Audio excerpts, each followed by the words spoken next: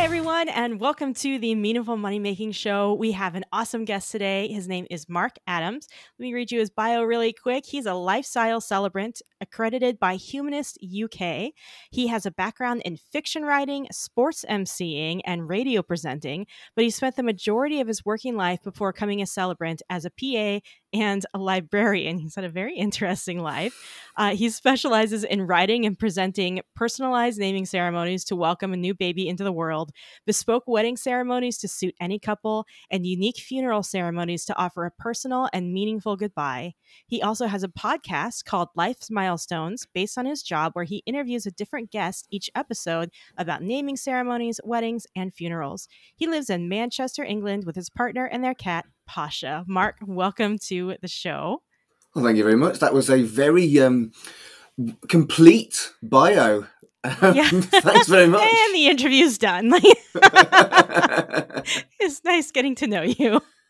Okay, so I have to ask before I get into any of my interview questions, do you at any time during any of your ceremonies use like your MC voice? Does it ever sound like a movie announcer is doing a ceremony? If the couple want that, of course, why not? Have you ever done that? I think I probably, when you've got like the start of a ceremony and you're getting everybody into place, I think sometimes the kind of push out your chest and do a bit of wrestling announcing is possibly something that I might have naturally gone into, but maybe not deliberately.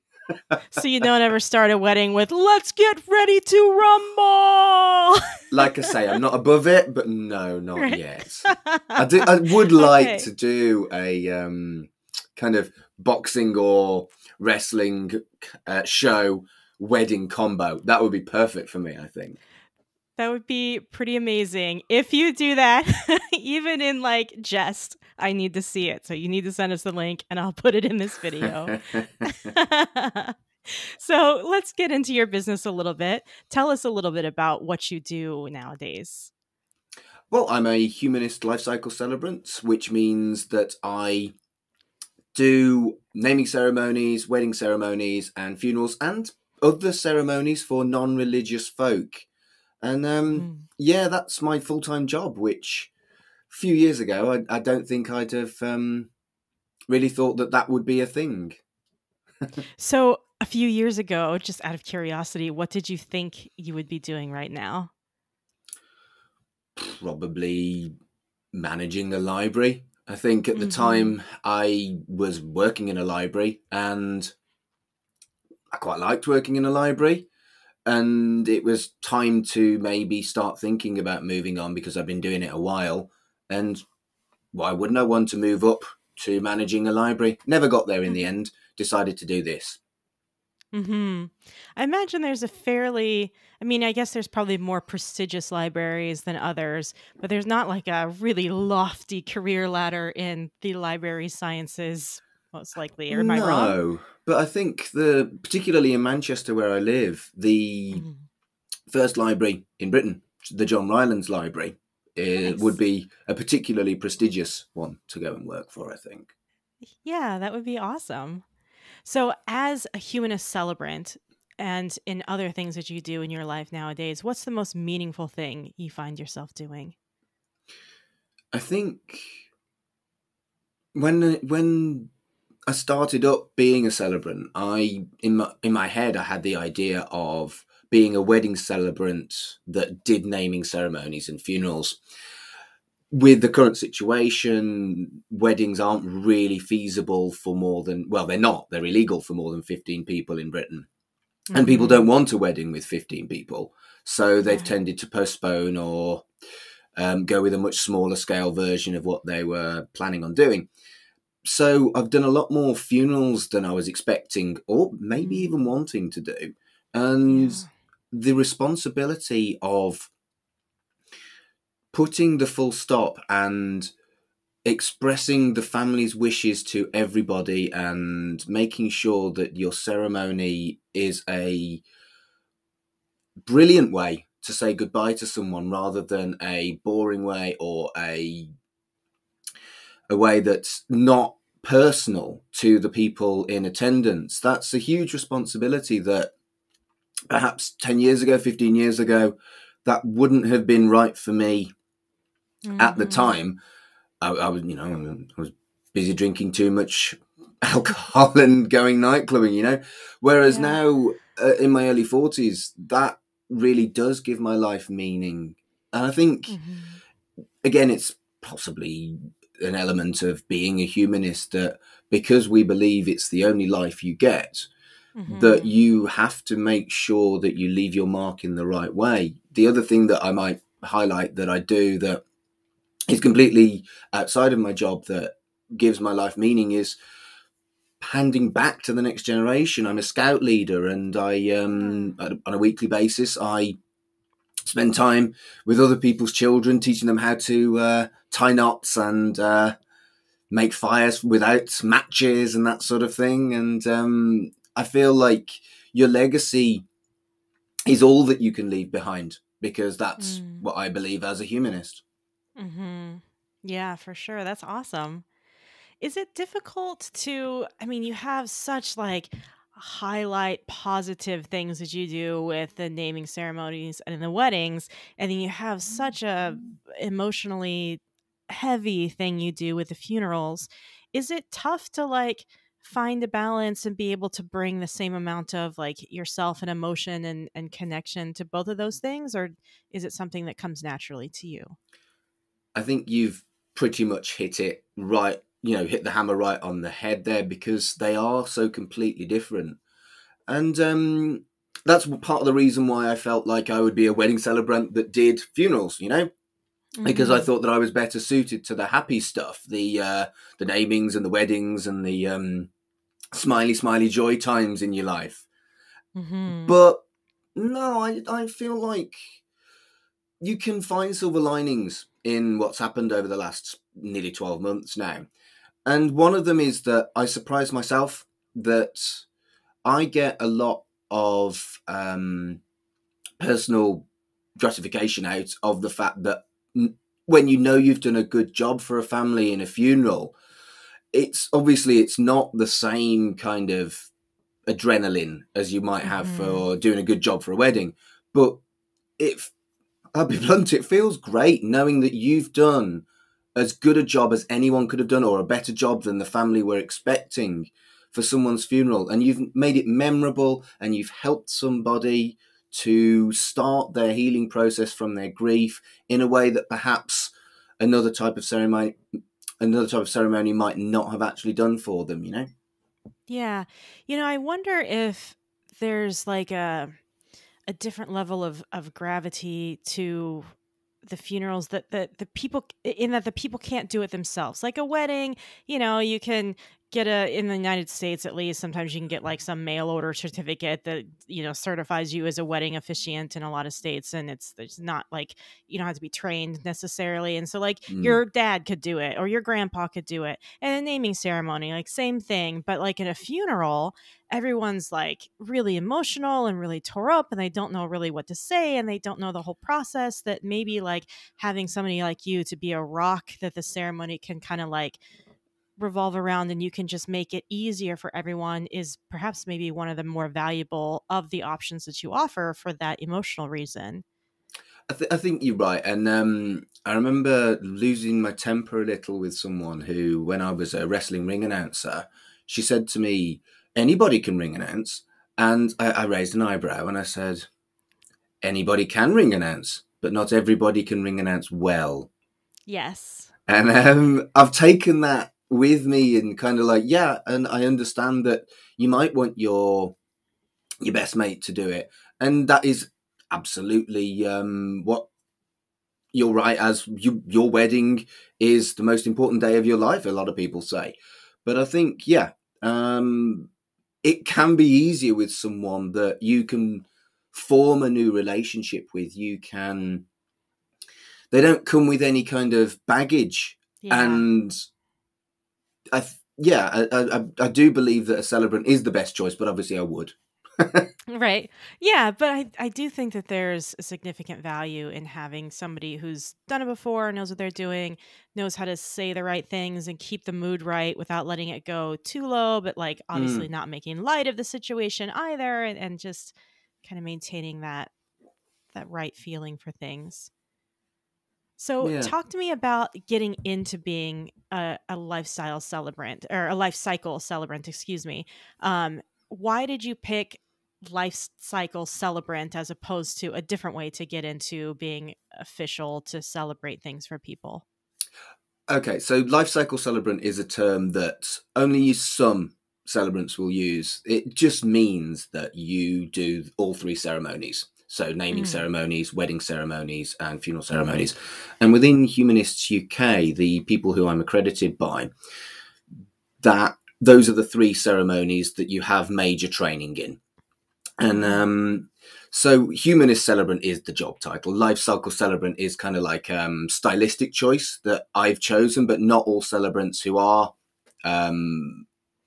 trained in all three ceremonies will use that term. I just really like it because I think it has a nice kind of natural feel to it, a nice kind of, and it's a really nice way of putting the fact that you can do all three ceremonies. So, and the way I got into it was not dissimilar to the way I was talking about before, where you ask a friend to officiate your wedding.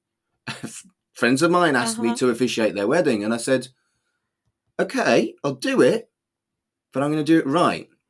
So I Mm. looked into training, not just from Humanists UK, through other celebrant accreditation ways in this country, because Humanists UK, as far as, again, I would say this, but as far as I'm concerned, has the best training and has the most comprehensive training. But beyond that, I am humanist, and it's an important part of my identity as Mark, is that I Mm. am a humanist. And so I got trained in weddings just to do this this wedding for my friends. And I didn't really know how far that was going to go. I didn't know whether I would want to do naming ceremonies, or more importantly, whether I would want to do funerals. Mm. But I just loved doing the weddings. After my friend's wedding, I obviously did a few more weddings for other people that weren't personal friends. And I just loved it so much that it just felt like the next right step would be to get the other strings to my bow so I could potentially look at making it my full-time job rather than just doing weddings at the weekend, working in a library during the week, you know? Right. Yeah, it seems like a nice career that, especially as a librarian, it'd be easy to balance with a full-time job and then kind of easing into it on the side on Absolutely. the weekends. A lot of Nice. celebrants in this country do that. I know one celebrant, for example, he's a teacher. There's no way he could Mm. be a funeral celebrant because you, he's at school all the time when you would have a Yeah. funeral. But he has no interest in being a life cycle celebrant. He just wants to do some weddings at the weekend. Aren't they lovely? And good for him, because that is the flexibility when it comes to a job like being a celebrant. That's awesome. So tell us, I mean, we joked about using your MC voice at a celebration, but talk to us about like you can change the names to protect the guilty, but what's the most unusual celebration you've ever done? I do have a favourite story that yeah, I will share with you. This couple, they were my first couple that weren't my friends. Mm. And it's very rare that you get a wedding abroad, because the couple have to pay for your travel and everything like that. But my first wedding outside of the friends that originally asked me to do their ceremony was in Milan, in Italy. Nice. And this couple had very much gone the whole hog. They had been planning this wedding for a year before they even brought in a celebrant. So they knew what they wanted. And what they wanted was, still to this day, probably the most elaborate ceremony I've ever done. There were 3 readings, followed by 3 musical interludes live on a piano outside. And they had a hand fasting, which I can explain a little bit. But they also had a reading, and they had an owl. They had an owl. They wanted the owl to deliver the rings, And Oh my. yeah. So the best man had the leather glove. I'm not sure whether there's a term for it, but Yes. the ostler. Is it an ostler? What are they called? Falconer. A falconer's glove. Ostlers Yes. horses. Falconer's I glove. didn't know that. I knew the falconer, but I didn't know that you said ostler. So I learned No, something today. no, it's definitely not an ostler. You don't want a horse landing on your hand. No. Um, but no, this so he had this falconer's glove in his pocket, and the joke was I would ask the best man for the ring, and he'd do Yeah. and pull out this glove. So he did all that. The practice went great. Everything worked. And the idea was hold out your glove. Owl lands on your hand. And the owl's got a little box with the rings in, which he would then pass to the celebrant. Lovely. Right. Everybody gets to see an owl. Spectacular element part of the ceremony. Unforgettable memories. Yes. The owl didn't like the crowd. Oh no. And so he did all his dramatics, put his glove on, held it out. Owl landed on his hand. He went like this towards the owl for the box. The owl panicked and flew away. Oh landed no. landed at this gigantic tree. It must have been 20 foot in the air. And we all looked round and we were like, right.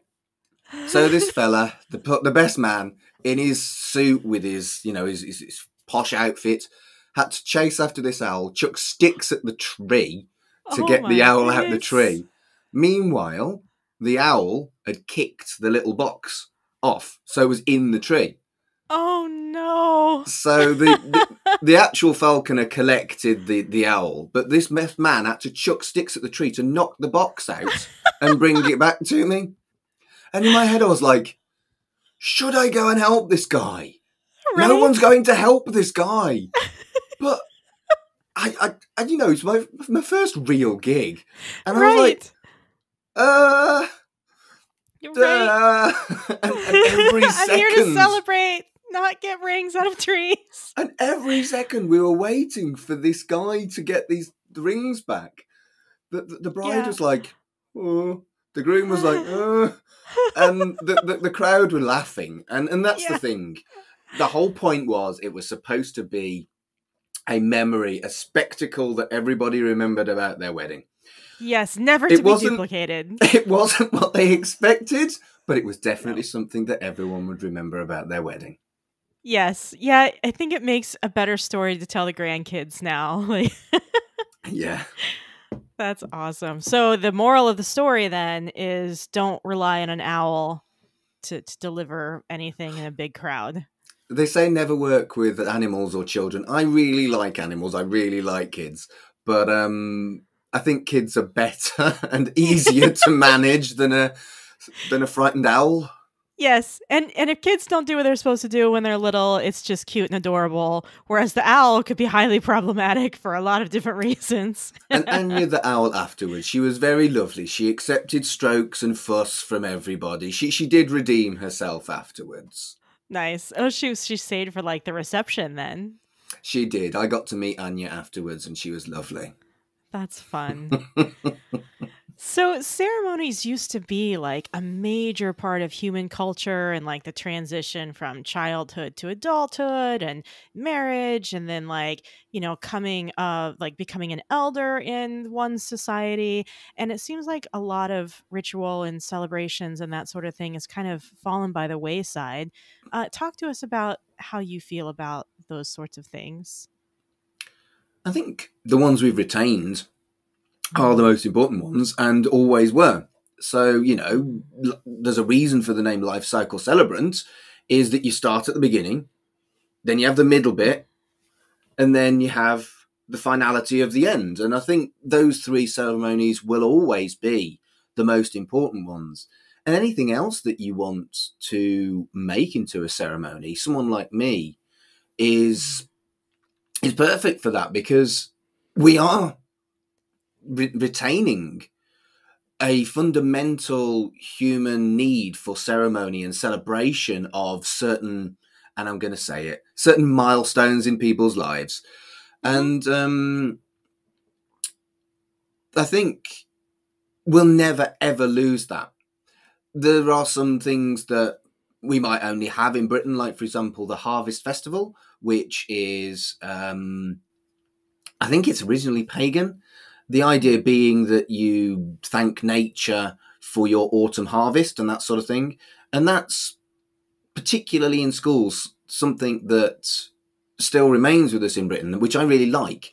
You bring in some fruit, veg, tin goods, and it's almost like a charity-based drive based around an old festival, which I think is lovely. Nice. At Yeah. least, I say we still do it. I'm assuming we still do it. I'm 42. We did it when I was in school in the 80s anyway. But It's been a little while. yeah, but it was lovely. But I don't think outside of Britain the Harvest Festival is a particularly popular concept. But, you know, you've recently had Thanksgiving, and Yes. I like the idea of it, but we just don't do that in Britain at all. Yeah. Yeah. No, here, usually Harvest Festival is something that churches use to describe their version of Halloween because they don't want to use the word Halloween because of its pagan Good roots. grief. And so it's like a way to have Halloween without calling it that. Halloween is much, much more popular in the States than it is over here, but we are catching up. We are definitely Right? catching up. I'm a But you were massive horror missing film out. fan, so I love Nice. Halloween. Nice. My birthday is the day after Halloween. And Ooh. so I always used to wish that it was Halloween. And my mom was like, no, I don't want a Halloween baby. I'm like, why? You could have sent me out to all the neighbors' houses and been like, look, they all have presents for you. And it would have been amazing until I figured out that everybody else got presents too on my birthday. So, talk to us a little bit about your journey into being a celebrant, your full time career. So, you were a librarian and started doing things on the weekends. How were you able to make that transition into doing it full time? Well, initially, the original idea was, like I described my friend, the teacher, was to just have, we call it a side hustle. Do you call it a side hustle in the States? Yes. Okay, so to have this side hustle. And I loved it. So I wanted to expand on it. But I tried to be kind of cautious. And I went part-time in the library. So it kind of, originally it was a side hustle, but then it kind of like became a part of my basically earning the same amount of money for a while as I had been when I was working full-time in the library without the side hustle. And that became problematic because taking funerals, I was saying no because I couldn't get the flexibility with the library job, because without wishing to get political, we'd had some quite heavy cuts in that sector, meaning that they couldn't be as flexible with letting me have time off on a short-term basis that they may have done a few years previously. So that was a tough decision. It was like, you're going to take a cut in income to be able to do more funerals. And it was kind of like a big conversation between myself and my partner. Look, our household is not going to have the steady library income. But the reality is it wasn't that much more than minimum wage for the working in the library. And the hope was I would get more work if I was working full-time in my converted box room office, and generating more, not just funerals, but also generating more naming ceremonies and funerals by dedicating almost like a 9 to 5 in the office. That was the idea. And then a certain world event happened that nobody expected. We'd had this very grown-up conversation, and we knew there was going to be a drop in our income, but we expected it to become eventually not only as much money as I'd ever been making working for the man, and we still hope that that will be the case after everything is back to normal. Because at the moment, realistically, I'm only doing funerals rather than the namings and weddings. Weddings have all my weddings, but across the board, most weddings have been postponed. But naming ceremonies really have a finite amount of time. So the namings that I had booked have been cancelled, and that's heartbreaking because namings are really lovely. Yeah. I would Not just for imagine me, that, obviously, but for the people who are having namings too. yeah. It'd probably be more difficult to have a naming ceremony over the internet. I mean, I guess they're all kind of difficult because they're all very high touch, human oriented things, but Yeah. like, they'd probably be a little tougher for the connection with a naming ceremony. And of course, internet ceremonies are something we can do, and a lot of my colleagues have done them, but without exception, I've postponed a lot of weddings, and I'd mentioned the idea of a Zoom ceremony, and there isn't really that much uptake. They're so intimate, they're so personal, and Yeah. you know this well. You've obviously used Zoom a lot. Yes, it's functional. Yes, thank goodness it's there while we're Yeah. going through this current situation, but they kind of suck. And everybody's got Yes. Zoom fatigue now, haven't they? 9 months of it, and Yes. you're like, still grateful it's there, but Yeah. uh Yeah. Well, and the worst part about, I think, showing up to a Zoom wedding is it's not like showing up to a Zoom call for work. You just can't do it in pajama pants. Like, well, the time difference between you and me, I don't think I've had a shirt on at 6 a.m. since last year.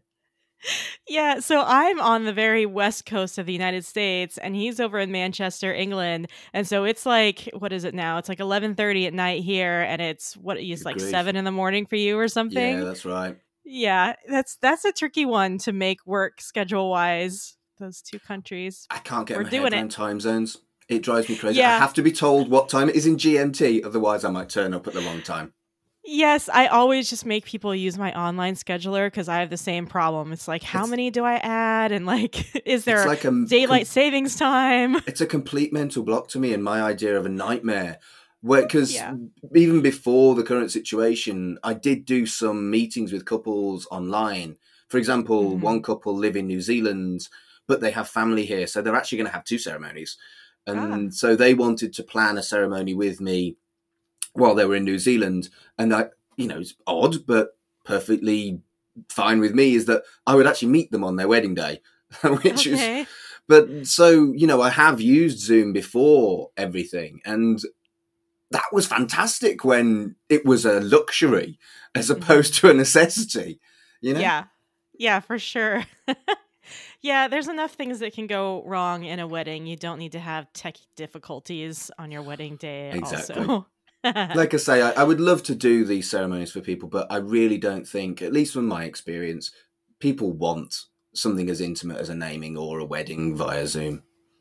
Yeah. Yeah. So, talk to us a little bit about humanism. So, a lot of wedding celebrants and funeral celebrants and whatever are religious in nature and Hmm. aligned with a certain faith. And humanism is like an organization, but not really a faith proper. Tell us, just for our listeners who aren't familiar, what humanism is. It's definitely not a faith, is the first thing that I'll say.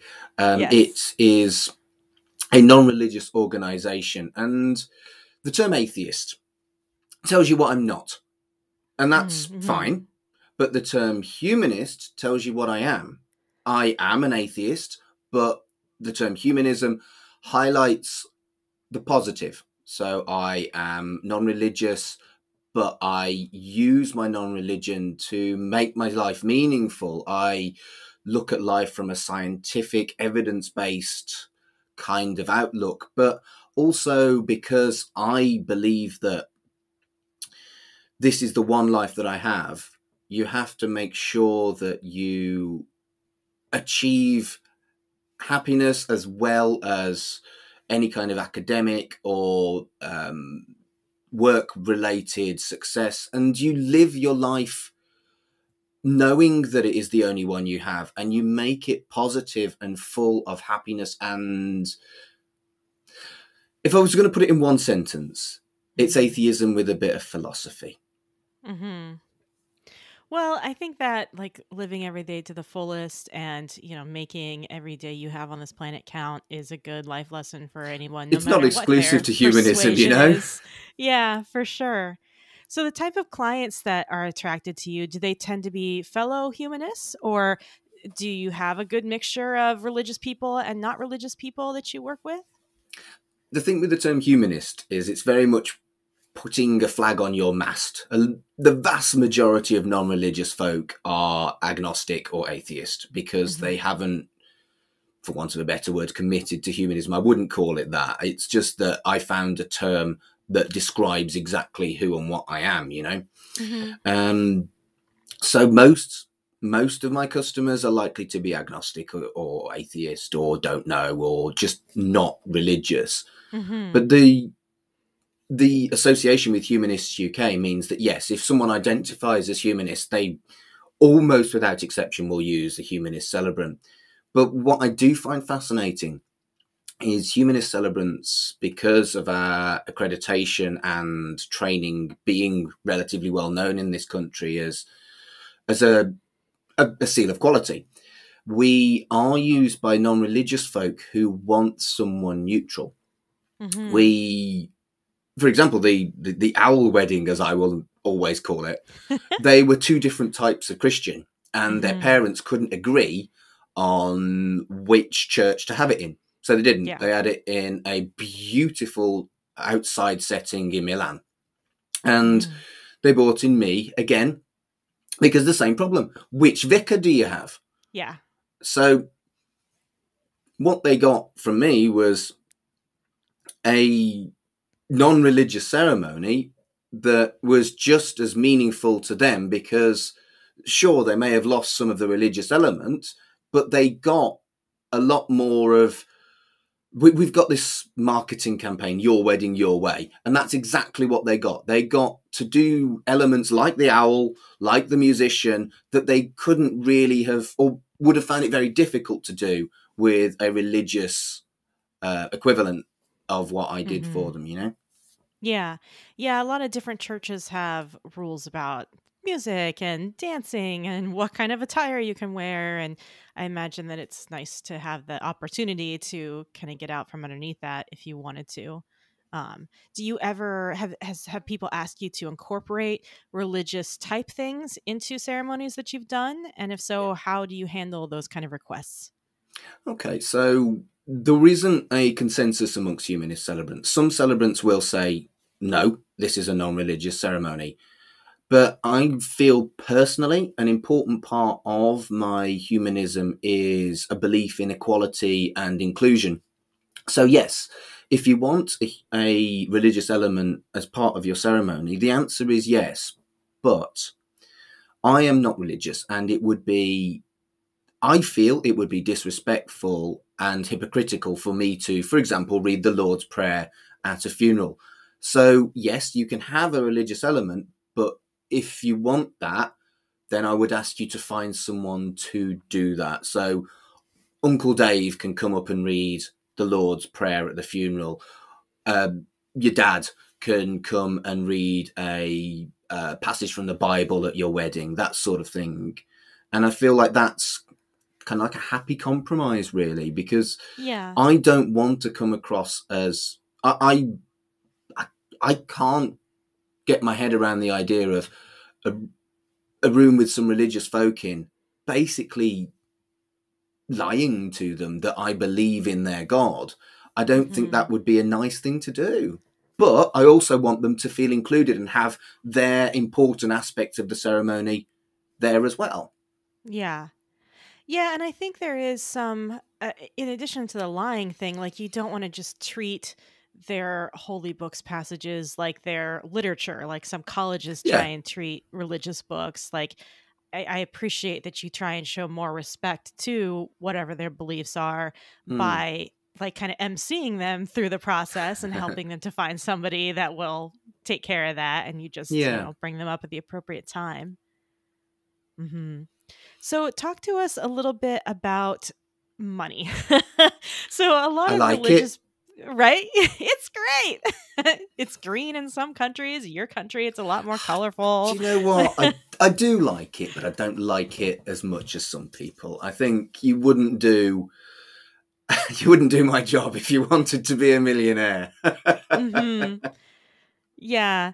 Do you like a lot of religious people doing various types of spiritual oriental practices feel awkward about charging for them. I would imagine because it's like kind of culturally accepted that you're going to pay the dude that like, hosts your wedding, that you don't struggle with that as much. But do you ever have like pricing pushback or feel weird about charging a certain amount or over a certain amount for your services? Honestly, I put what I charge on my website. And so Mm, people, before they've even dropped me an email, know what they're paying and what they're paying for. And yeah, it's an unpleasant thing to talk about when it comes to hmm. money. But if you think about someone's wedding, the amount I charge, you're Yeah. probably going to pay more. You're probably going to pay more for your flowers than you are for me.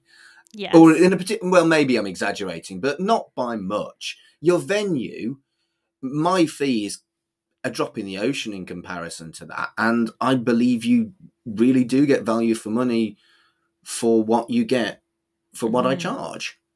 Hmm. So you haven't had that like personal, like you feel very comfortable. These are the prices I charge. Like you don't feel like you get a lot of pushback. You're comfortable. I think anybody who runs their own business gets a lot of pushback, don't they? Yeah. But I mean, if someone says, "Oh, that's a lot," I would just explain to them again how many hours I put into this, travel and everything. I don't have hidden fees or anything like that. What I Yeah. tell you and what I agree with you, even if I don't know, for example, there aren't any. There isn't really a way for me to incur unforeseen costs in what I do. But if there were, I Hmm. wouldn't then add that to my fee. When Hmm. we've agreed a price, we've agreed a price, and unless you live a significant distance away, it's always the same. Hmm. Awesome. So talk to me about how customized your ceremonies are.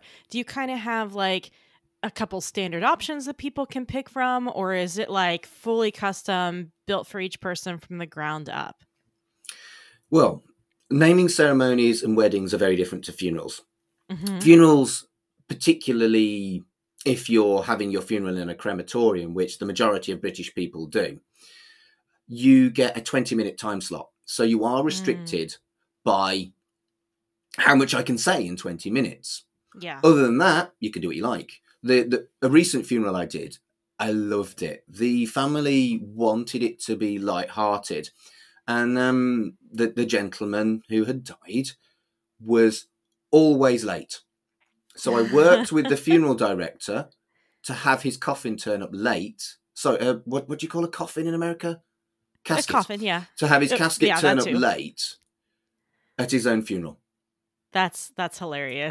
I love brilliant. that. And it got a laugh, but it was a gentle laugh that got everyone into kind of the idea that, yes, this is a somber event, but we're going to allow it to have an element of lightheartedness because this is who this man was. He wouldn't want you to Yes. sit there like this because Yeah. he never would have accepted that in his home.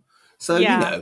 we we can make it as bespoke as you want within 20 minutes. Right. Whereas weddings and namings, you've got a little bit more flexibility on timescale. And Hmm. I've always been surprised by, I think, at least to begin with, I was surprised by, well, what do you think, Mark? No, this is your wedding. You can Yeah. have what you want. And people would take a step back and kind of let it sink in because they had only really seen, in a lot of cases, religious weddings in a church or wherever. So Hmm. in their head, they had this time scale, they had how the process goes. And I find it fascinating how you can see what people's expectations of a wedding are, regardless of the fact that they've come to me. And then you kind of see the cogs ticking as I think, right, so I could have this, I could have this, I could have this. And of Yeah. course, I can always come with my experience and suggest some symbolic gestures you might like to do if you're struggling to think. And I'll always share things off on Etsy, and I've got like a collection of readings that I like. but these are readings that I like. They're only ever suggestions. You want anything at your wedding, you can have it. You know, I've had people, the best one I had was, I had a wedding on the Saturday and a funeral the following Tuesday. And both the wedding and the funeral ended with the same music. Oh, wow. You've Got a Friend in Me from Toy Story. Oh, wow. And suddenly you see how it's apt for both. Yeah. But you'd never have thought that would ever be a thing. And just by pure coincidence, I went and I was like, wow, brilliant. It's a lovely song as well. Yes. Yeah. I love that guy's voice. Mm. Mm-hmm. So you talk about in your health safety statement on your website, you explicitly say that you're not able to offer any personal comfort or physical contact at this time. And I would imagine for somebody in your line of work, that's like, I mean, what you're celebrating is humanness and the cycle of humanness, that's really tough for you. How have you handled that? It's awful. You know, Yeah. it's perfect human nature. If you believe that the celebrant or the priest or whoever's done the ceremony has done a good job, you want to shake that person's hand. And obviously, that's a massive compliment to me is, thank you very much, that was great, hand out, shake their hand. And that's natural human behavior. You know, 41 years of polite British tea drinking handshakes, you know? And it's such an unnatural thing to kind of go, thank you, I can't shake your hand. Yeah. It feels, again, British people and rudeness, it feels so rude to not take someone's hand when they offer it. But of course, everybody understands. Of course, everybody understands. You shouldn't be touching each other. Initially, this wasn't the case, but it was changed. You have to wear a mask as you go into the crematorium, but you can take it off at the once you're at the front.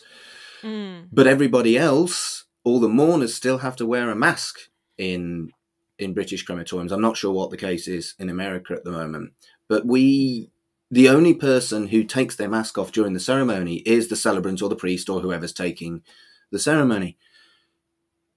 And that's an added extra of unpleasantness for the people attending the funeral. And you're supposed to social distance. You can only, you don't have to if you're in the same household. So, you know, husband and wife can sit next to each other. But if their son or daughter lives outside of their home, they have to social distance at a funeral. Yeah, and everybody time when you need the most human touch in your life. Everybody understands why, and everybody does their very best to respect it. But how much more difficult is that? And if I'm whining about not being able to shake someone's hand, imagine how much worse it is for people attending a funeral. And then, of course, there's the limitations on the number of people that can turn up. Yeah. Imagine the stress on a family who has to go, okay, so you can come, but I'm sorry, you can't come. Yeah. Yeah, so much politics. It's just, I don't know if it's even politics. It's just sad that you have to go through a list of people that want to come to your loved one's funeral and pick your top 15. It's such an impossible situation for everybody. So, yeah, it's unpleasant for me, but it doesn't even scratch the surface compared to the people that are actually attending and organising the funeral of someone that they've lost. Yeah, for sure.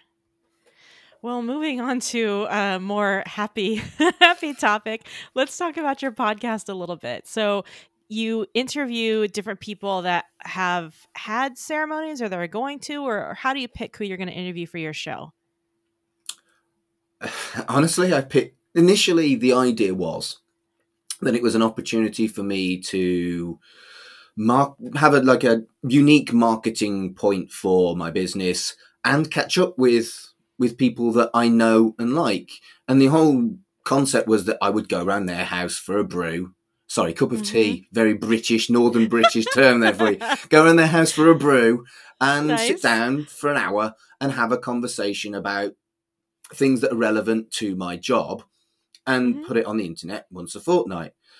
the current situation has meant that I've had to change the majority of it to online recording. So I've been approaching basically people who are confident with that, podcasters and people that have not necessarily I would have approached as early as this. I think I'm 16 episodes in now, and there are a lot of people that were I able to go around the house for a brew, I would have recorded with by now, but I haven't, and I'm waiting until normality returns so that I can go around the house and drink tea and be very British, and then have a conversation about naming ceremonies, weddings, and funerals. What I like about the podcast is that it again, like the term life cycle, it goes through the whole lot, and it talks about what you've had, what you want, and the part I don't know whether this would have been the case. I never would have thought this would be the case, but I really like asking people what readings and what music they would like at their funeral, because I think it kind of, beyond the fact that it's fascinating to learn about people's music taste and people's taste in poetry and prose, you can listen to my podcast if that person dies and know exactly what they wanted for their funeral. And it will make it easier for the families of anybody that I have on the podcast. Right. So what about you? What would be the music and or readings that you would want in your case, in your funeral? I'm absolutely certain about the music. And when you leave the crematorium after my ceremony, you will be coming out to The Show Must Go On by Queen. Oh, which wow. So it kind of, I just feel like it's apt that I've worked as someone in front of crowds for a huge amount of time during my life, and it just feels right that the sentiment of that song is, yes, it's sad, but it's time for the show to go on, Yeah. And for the peaceful time where you're given time to think and pause.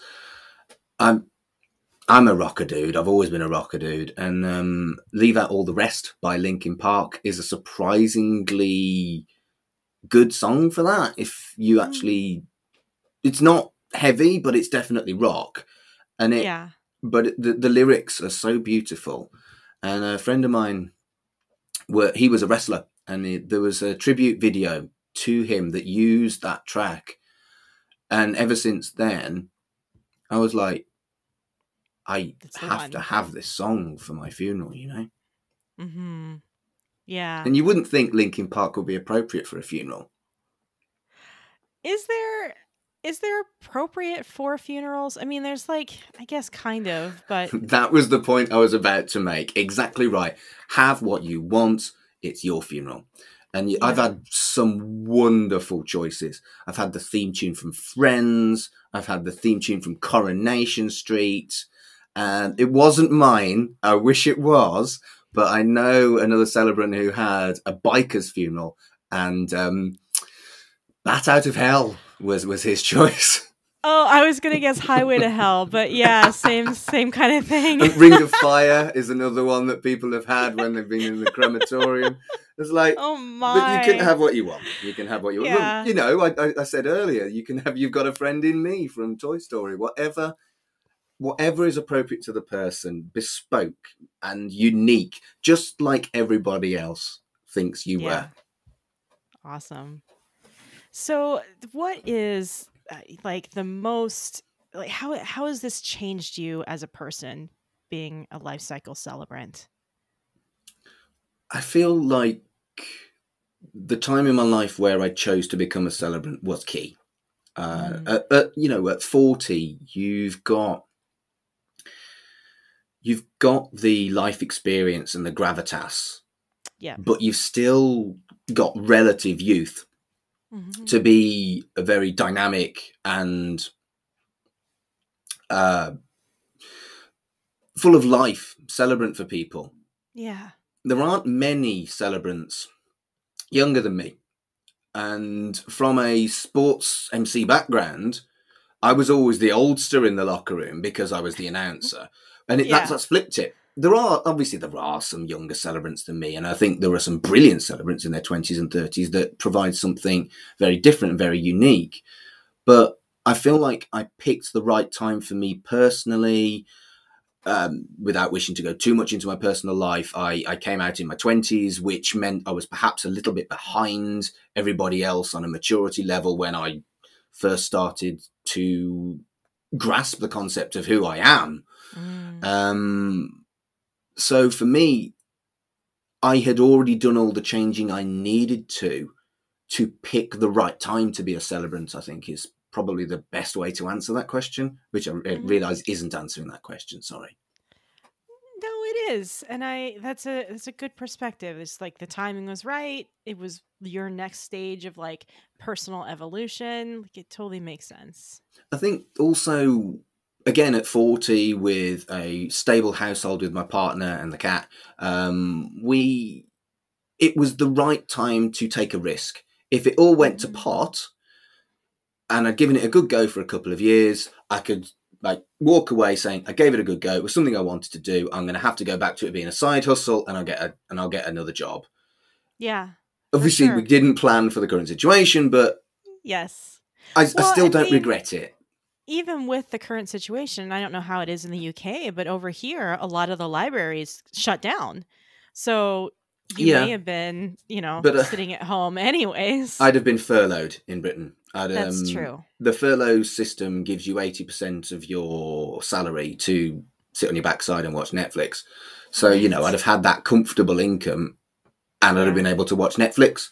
So, I wouldn't have minded that. Right. So, as timing goes, it wasn't ideal, but it is still something that I'm pleased that I did. Yeah. Sometimes you just have to jump and like use whatever happens as like fuel for your fire and Mm, it becomes part of your business how it goes in the future and just kind of got to value those in hindsight after you're through them. mm. So what drives you to be an entrepreneur? What is it about having your own business that's especially meaningful to you? I'm a terrible entrepreneur. I'm terrible at it. I'm a committed humanist and I'm a capable celebrant. I'm a terrible entrepreneur, and I'm not Well, sure that's something that I'm ashamed of either. If friends ask me to do a wedding, I will probably give them a discount if they ask. If friends are watching, no, I won't. Um, no discounts um, except you, Tommy. but no, I'm terrible for it. Weddings and naming ceremonies, you set your own price, whereas in Britain, funeral directors basically control the price of a celebrant and or any other officiant, vicar or imam or rabbi, whatever they might use, depending on the people's faith. And at no point am I criticizing anybody else for what they do, but you're much more likely to get a more time-consuming amount of work from me writing a funeral from scratch compared to perhaps a more traditional vicar who has a lot of religious element that they use every day Yeah. and might just put in a little bit of personalization. That the comparable amount of writing is less work than me. That's a simple fact. But I get paid the same as a vicar for a ceremony Yeah. by a funeral director. But again, like I said before, I wouldn't be in this job if I was in it for the money. The money Yeah. is enough to keep me going, doing a job that I feel is ethical and I really, really enjoy. So, no, I'm a terrible entrepreneur. I like the idea of being able to say I'm an entrepreneur, but I know who I am and what I'm capable of. And no, I'm not very good at that. Well, that's okay. You'll grow into it and you're happy. Like, well, I guess that's the first question in the rapid fire questions, which we're at that part of the show now. So I have a couple of rapid fire questions. You can take as long as you need to answer them. You don't have to do one word answers, but they Okay. start with, "Are you happy?" As happy as can be in the current situation, yes. Hmm. As a child, what did you want to be when you grew up? Teacher. Interesting. What kind of teacher? English teacher. I have an English degree, Mhm. And I failed a PGCE, which is the qualification to convert your degree into being able to teach. And that wasn't a nice time in my life. So What? I Oh. I think I found my calling now. But Mhm. for 20 years between failing that and coming to being a celebrant, I was just kind of like doing jobs that I didn't hate, but I didn't love. Yeah. And there are Yeah. much people in much worse situations than that. People who work jobs they hate because they have to. So, Mhm. I've done okay, but when you explicitly fail at something that you'd wanted to do ever since you were 5, that's a knock. Yeah. Yeah.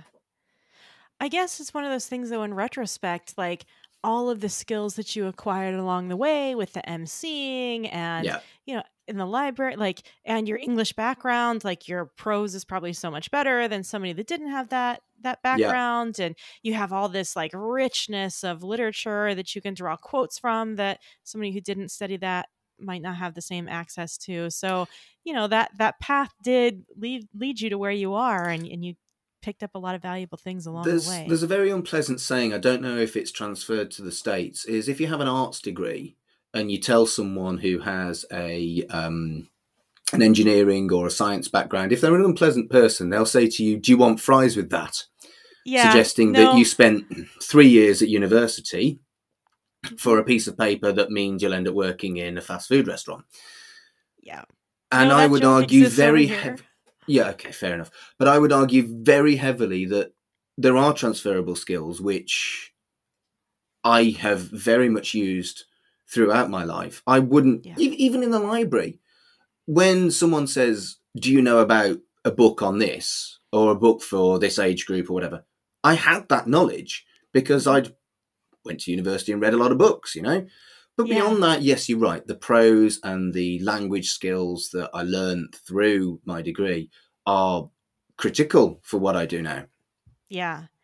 Yeah, one of my top, I think it's my most valuable life lesson that I've picked up over the course of my entire life, I learned from an art class that I took when I was in college. And it was basically there was an assignment, and he gave like 3 rules, and that was it. And then everybody pretty much in the whole class like stuck with all these other rules that they perceived to be there, or that you thought the teacher's expectations were. And he like graded people according to the 3 rules, and people started to get upset because they assumed that they had to have all these other things. And the life lesson was only abide by the rules they actually give you. Don't assume there's extra rules. And that Yep, applies to so many different things in life. I Like like that. it gives you so much freedom because you make all these rules for yourself, or you have all these societal expectations that are unsaid. But like, no, if you stick by the tiny rules that exist in life and then do your own thing from there. Mm, I agree Yeah. with that completely. One of my I favorite think I'd have liked lessons. that teacher. Oh, he was so amazing. I wish he would have taught every class that I took in college.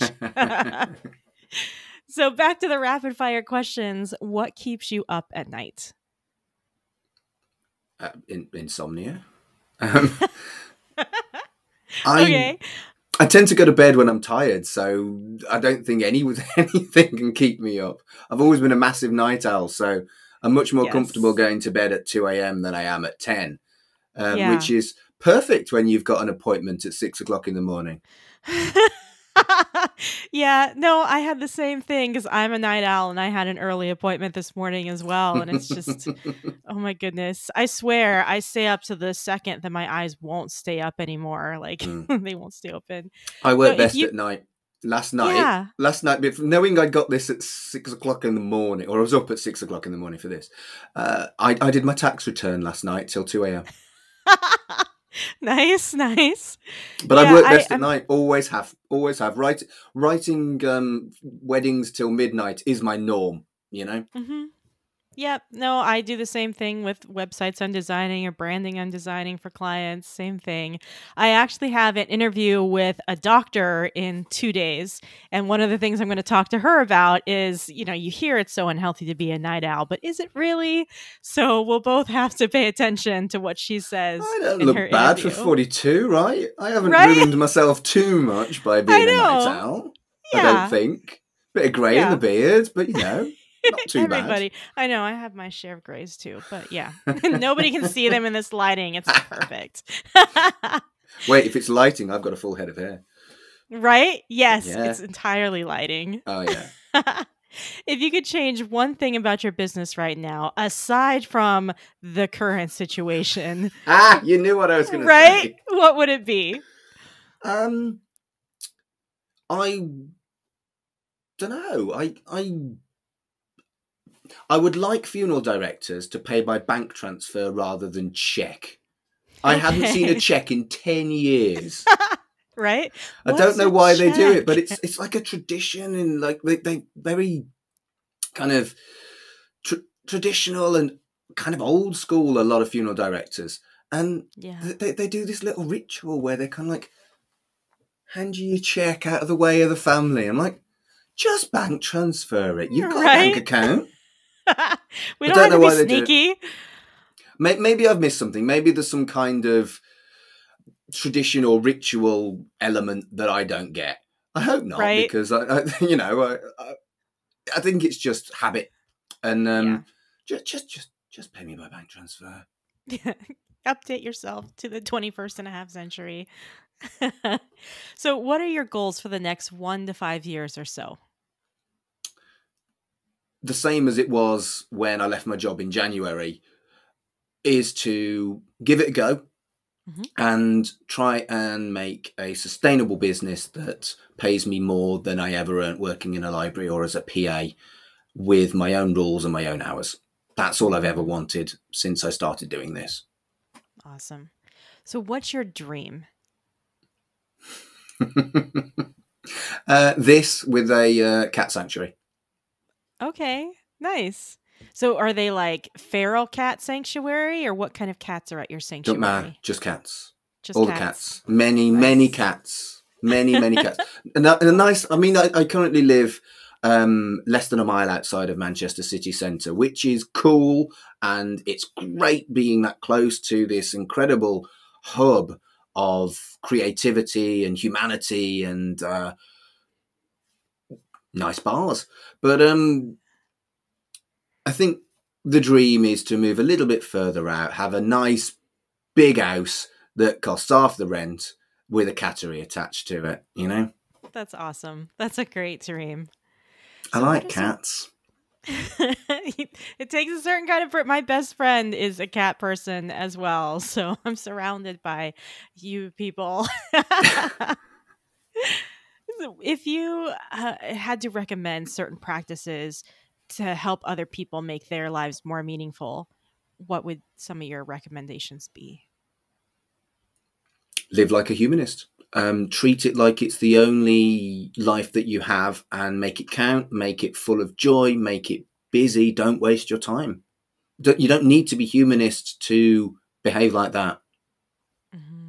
Awesome. Tell our listeners where they can find more about you on the interwebs. So if you want to find my website, it is www. Oh, I'm so old. You don't need the www.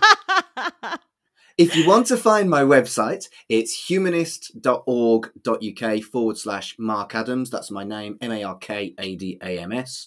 On Twitter and Instagram, it's @MarkAdamsHC. You can also find my podcast on Twitter as well, @Life's Milestones. Awesome. And of course, all of that will be in the description wherever you're listening to this podcast or watching this video. Thanks so much for being on the show today. You're more than welcome. I've had a lovely time. Thank you for having me. All right, thanks.